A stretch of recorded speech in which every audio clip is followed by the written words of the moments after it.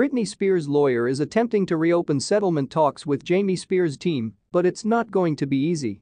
According to sources with direct knowledge of the situation who spoke to TMZ on Friday, Matthew Rosengart recently sent an email to Jamie's lawyer.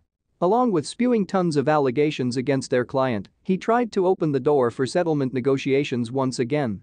Back in 2022, it was reported that the pop icon was willing to settle with her controversial father for just $7 million, not bad, after everything he allegedly put her through. But, of course, nothing became of those reports. Now, with Jamie reportedly suffering serious health issues, Matthew thought it was a good time for Jamie to have a come-to-Jesus moment and pay up for his sins by acknowledging the alleged mistreatment and paying an unspecified amount to end the legal battle for good.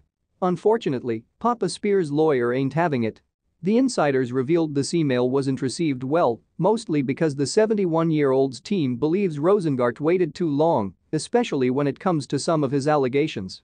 Plus, they just seem salty AF over all the threats and allegations that have been hurled at them through this dispute.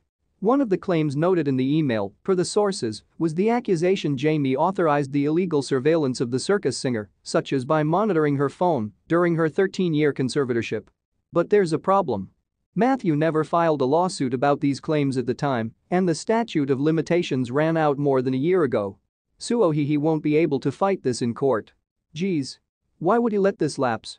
Regardless of the legal technicality, Jamie's lawyer reportedly responded to the email, telling Rosengart he was completely wrong about the claim anyway. But it doesn't even really matter if he can't bring this in front of a judge and jury. There's also the matter of attorney's fees. The patriarch has been demanding his 41-year-old daughter pay certain attorney fees related to the conservatorship, but Rosengart has always refused the request. Interestingly, Jamie's been willing to let this slide, but on one condition. According to the confidants, a year ago, his lawyer reportedly offered a deal. They'd withdraw their attorney's fee claim if Matthew withdrew his claims against Jamie. Obviously, the latter said no.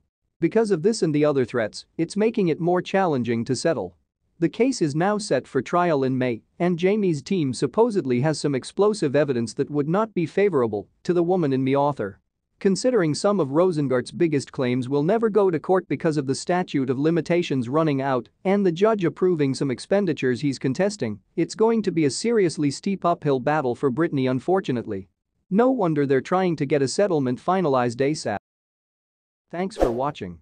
Please like the video, subscribe to our channel and turn on the notification button so that you'll be notified when next a video is uploaded.